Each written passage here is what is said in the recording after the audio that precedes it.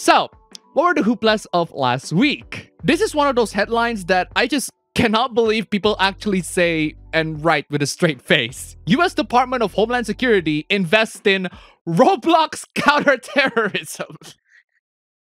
What the hell is Roblox Counterterrorism? Homeland Security awarded nearly $700,000 to address threats of extremism on social gaming platforms, with Roblox being the center of attention. Apparently, kids can be radicalized from playing too much Roblox. Hey you! This is dangerous! It's irresponsible! What happens if kids start trying this? And apparently it's believable too, because back in 2019, they did find loads of Roblox accounts that feature extremist and racist content. It's a haven for jihadists, Nazis, and KKK roleplays. You do know what a roleplay means, right? Call child services. Have this little psychopath committed. Whatever, I guess I can see why people would be upset by them, but I think this is one of those times where parents should be taught how to play Roblox so that their kids don't get involved in this kind of garbage. Also, they need to be taught in what role-playing actually means. And I'm not talking about the kids. I'm pretty sure the kids know a thing or two about, role-playing. Also, $700,000 is quite a lot of money. I guess that's where all your tax dollars are going, making sure that kids don't get radicalized when playing Roblox. All of this could have been prevented when parents just know a thing or two about what they're playing and keep an eye on them. Sometimes it's the taxpayers that are at fault. I already discussed about Cyberpunk 2077, and I still maintain the opinion that the game is absolutely great, putting aside all of the horrendous bugs and glitches aside, a lot of those that I have experienced myself.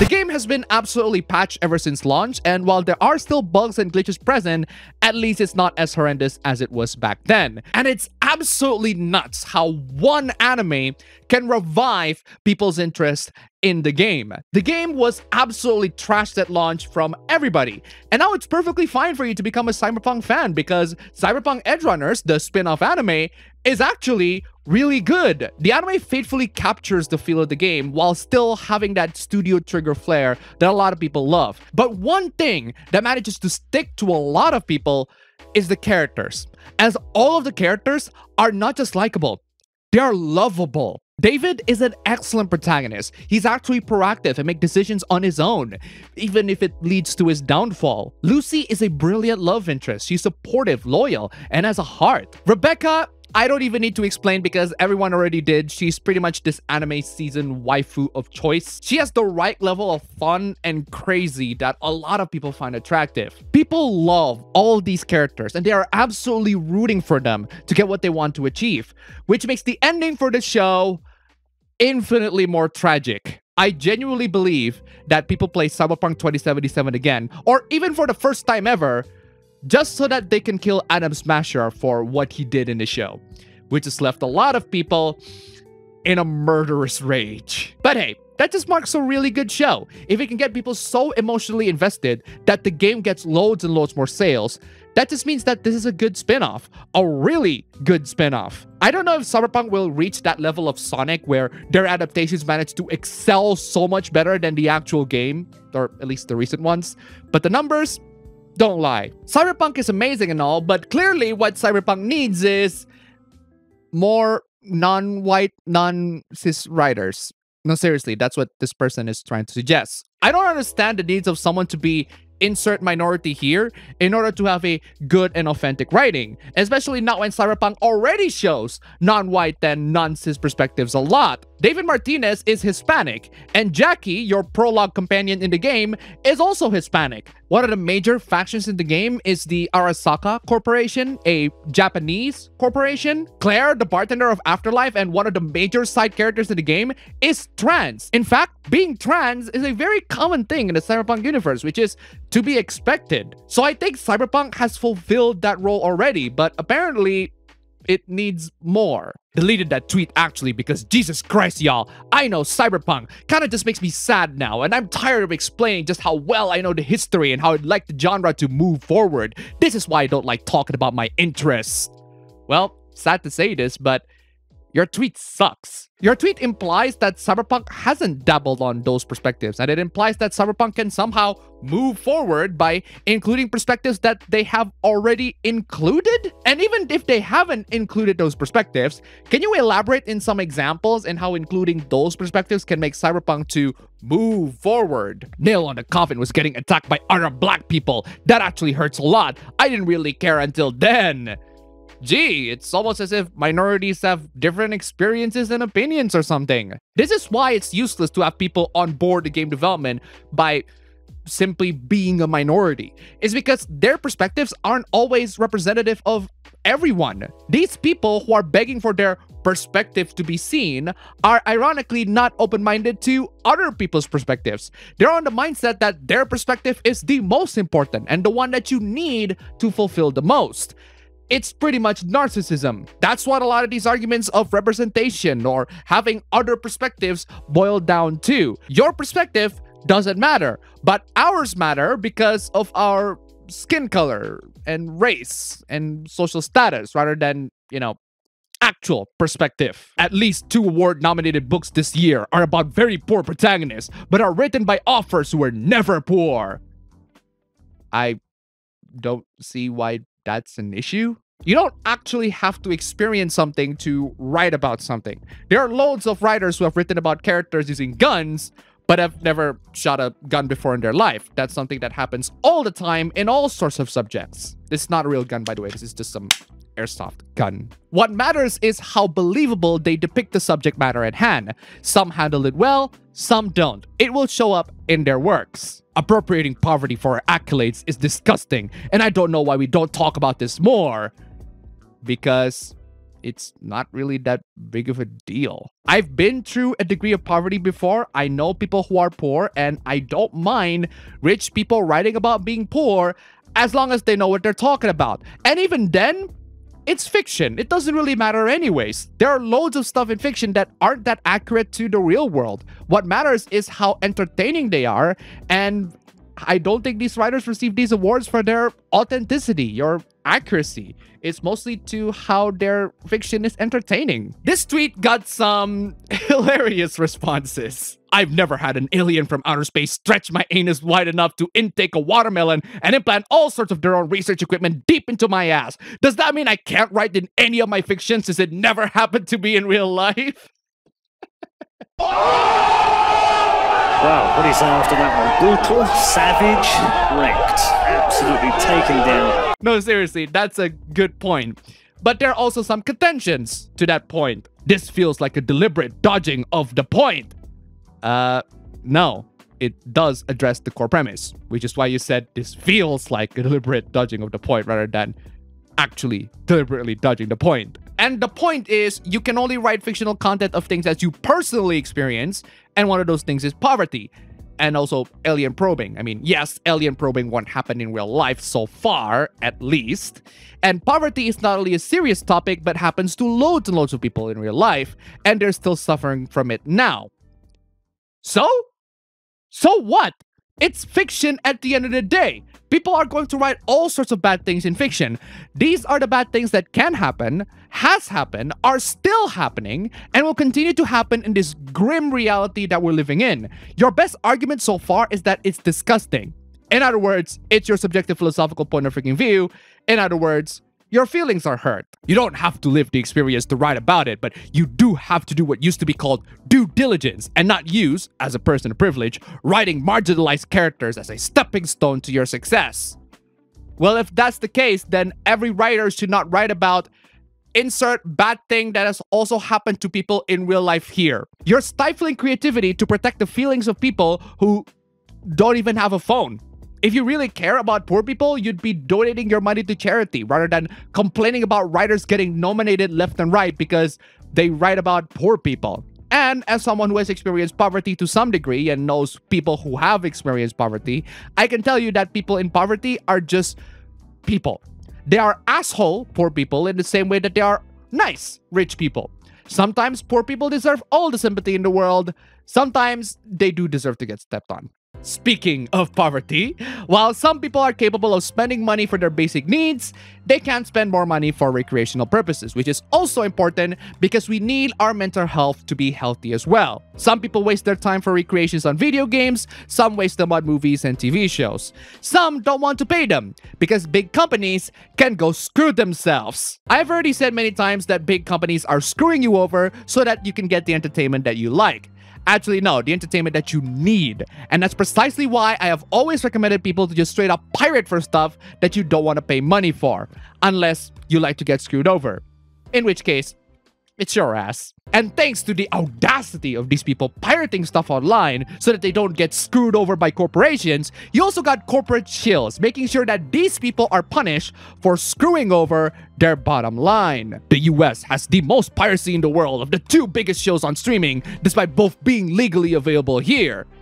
That's because those two shows, namely Game of Thrones, House of the Dragon, and Lord of the Rings, Rings of Power, are popular in the US, and therefore most of the people who download the shows are gonna be from the US. It's really not that hard to figure out. Because piracy isn't something people do for principled reasons of access, they do it because they're too cheap to pay for art.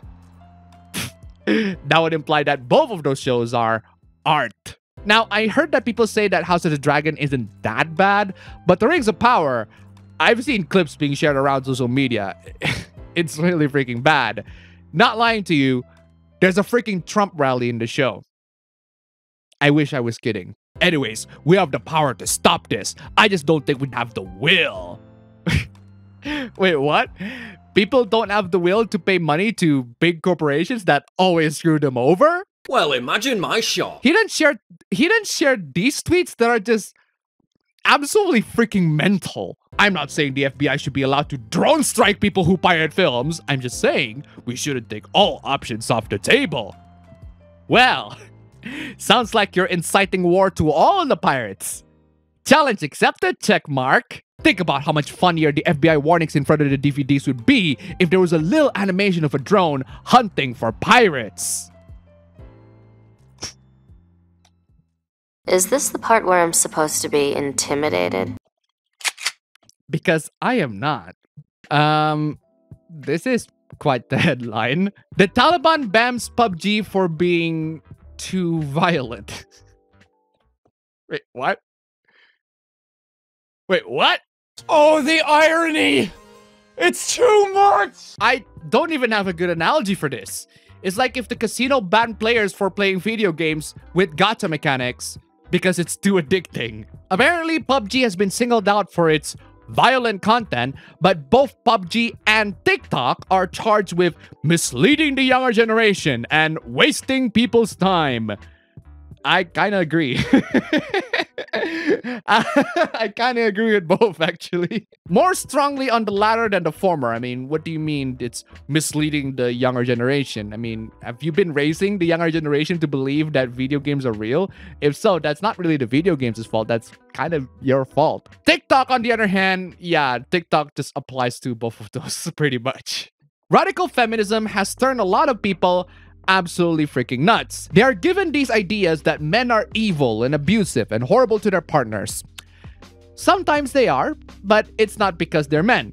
It's because they're scumbags. But my absolute most favorite and most radical idea is that men are evil, even the little boys. There's this tweet from this person talking about him being taken into a battered women's shelter with his mother when he was 7 years old due to the abusive relationship that his mother had with his father. Apparently, according to radical feminism, because of the virtue that he's a man, he's gonna be a threat to anyone that's close to him and that he would need to fend for himself on the streets or their family would have to leave. The reception for this tweet is absolutely eye-opening. People tell him to kill himself because, of course, that's just what people do on the internet. And oh yeah, there's this person over here. Oh, boo-hoo. Young men are just as dangerous as grown men. So yes, women deserve... Wait. Let me get this straight. Are you telling me that you're intimidated by a 7-year-old boy? Down with a frown, on the tail, a sad clown. It's the fact that he said, like, weak hair. I will protect the rights of 1,000 female cadavers before I even consider the rights of an 8-year-old boy. Excuse me, ma'am. Are you intimidated by an 8-year-old boy? How progressive. It's mad what gender studies have turned people into. They are so scared of men that even 7 to 8-year-old boys are a threat to them. Heck, I've even heard some women go so far as to not have boys as their kids. Some straight up aborting them before they're even born. I'm playing this. Sweetheart, this ain't gender studies. So GTA 6 got leaked a while back, and there are lots and lots of foodplus about that. I won't talk about it in detail here because Take-Two is probably gonna copy strike me in the same way Sony and Naughty Dog did when I got The Last of Us 2 meme. I still remember that, Naughty Dog, and I still won't play your crap game. Regardless, some people are asking the serious questions about GTA 6. Like this person over here. Can you have sex in this game? Bro, they cut off the whole hot coffee thing from GTA San Andreas. What do you think is gonna happen? And personally, I don't recommend finding sex in GTA. If you're going around with hookers in GTA, I personally recommend you to do this instead. This is bullshit. I'm out of here.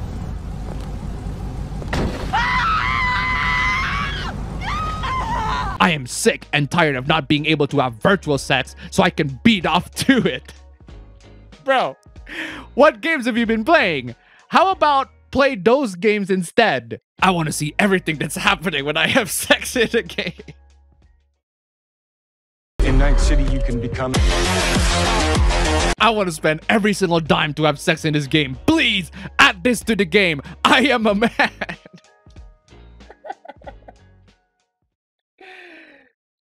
I am so playing this. Doesn't that make you gay? I've said this before and I say it again. If you're perfectly fine with your significant other sharing their private parts online, then sure. Go ahead and test your luck with OnlyFans girls.